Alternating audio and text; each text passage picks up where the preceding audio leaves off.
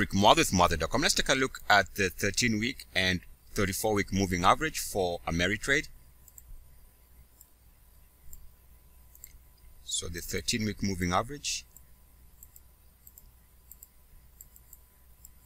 versus the 34-week moving average. Alright, so we can see 1334. Here's a good example of what happens when there's a bullish crossover.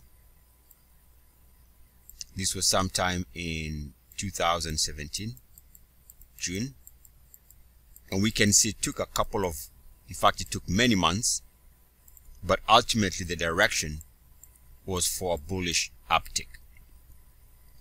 Now we are seeing the exact opposite, which is a bearish crossover between the 13 and 34-week moving average, suggesting that there is a high likelihood in the coming months the trend is going to favor the downside as long as we continue having this bearish crossover between the 13 and 34-week moving average.